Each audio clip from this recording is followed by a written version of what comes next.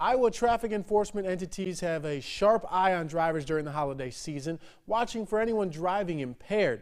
The state also saw an increase in traffic fatalities in 2021 when compared to the year before.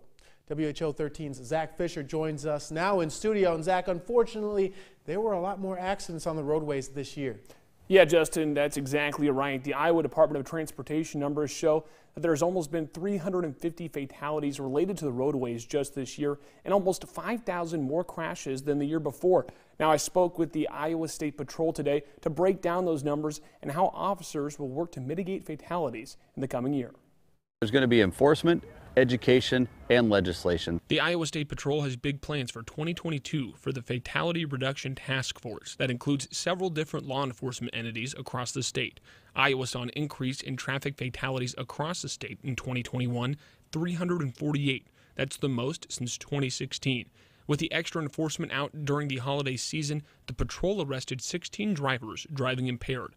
Sergeant Alex Dinkla with the Iowa State Patrol explains how the task force will expand in 22. We're going to sit down, we're going to look at the data, and we're going to find out what we need to do to drive down those fatalities. The state also saw an increase in traffic crashes in 2021, 5,000 more than 2020, and just a couple thousand under 2019. The spike from year to year can be a cause of the pandemic and not as many people out on the roads traveling. And coming up on the New Year holiday, Dinkla says that troopers will be out and on the watch for impaired drivers. All of our troopers and all law enforcement, they're going to have their eyes peeled to the road for those dangerous drivers, those people that are driving while impaired. And the Iowa State Patrol also added that the one thing the Fatality Reduction Task Force will do in 2022 will be putting troopers in areas that were high crash areas in the year before. Justin. All right. Hopefully those numbers will go down. Thank you, Zach.